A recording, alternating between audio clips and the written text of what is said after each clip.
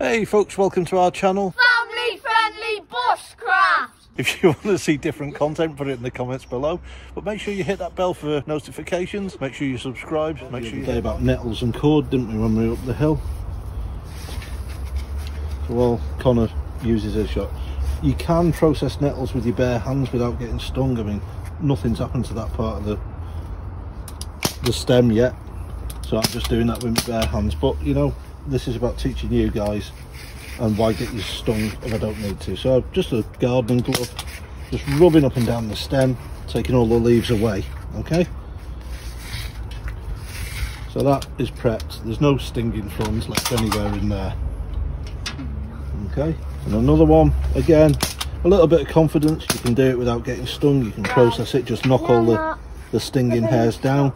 But again, yeah, I'm working with you guys, so I find there's nothing more off-putting to people when they're starting to do tricks like this than getting stung and being in pain. So let's avoid it if we can. So what I'm doing, I'm knocking all the stinging hairs dead, just using an old gardening glove and taking all the excess leaves off. When we were up the hill the other day, we were bashing these, weren't we, to see if that would work. There's two ways of doing it for proper. Either split it down with your fingernail, which is the safest way, or you can split it down with a knife. Use that anyway in a bit. As you can see, thumbnail, once the split has started, just continues to open it up. No, I can. We could go right the way along the plant. Very little left. If you're enjoying the content so far, please do hit that like button, because every press we get really does help us out. Thanks very much. So if you're going to use a knife, you just run it up the middle of the nettle. Again, cutting edge away from your fingers and just start splitting it down the middle. It doesn't matter if you go through the other side, because we'll use that anyway in a bit. As you can see, thumbnail, once the split has started, just continues to open it up. No, I can. We could go right the way along the plant. Very little effort, just a steady pressure. Stop.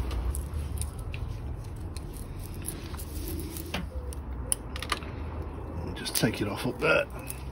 So now we've got the plant split. This green part inside, it's the outer fibre we want for making the cord. So this green part inside is the pith, and we want to snap it. Okay, so you work it back in two, free the outer layer of fibrous stuff from the pith.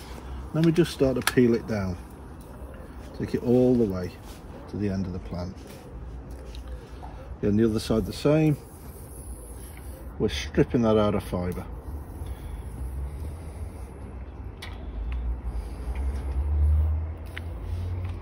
There we go. The pith can go away, that can rot down and go to feed the ground again. And we'll do the same for these other two stems. And just go for a bit more speed. Now that was my case in point. I just managed to find one of the stinging hairs that I hadn't managed to remove and stung myself. So this is why I teach it with the gardening glove, so I don't get you guys too pestered by it all.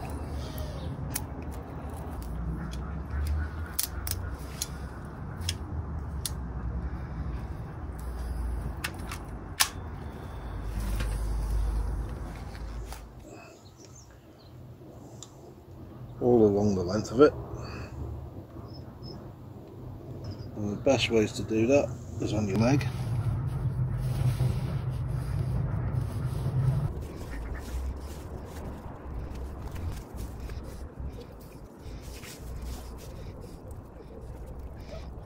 You see, encouraging the natural twisting process, we're going to start bringing it all together. And as you can see, it's starting to get thinner towards the end, which is why we then have another one ready to go. So again, we'll twist this, get that motion going.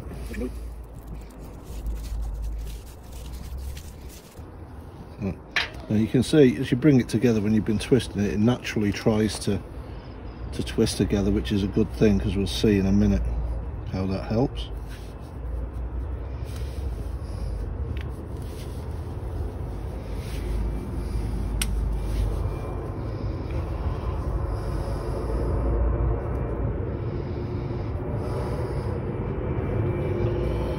Now as that twists together,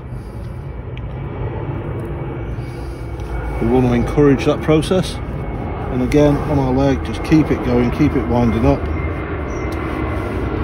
because that is now quite strong. And we will want to, there we go, that's fibres from several stalks together. Really strong. That's got to be 15-20 pound of pressure put on there then.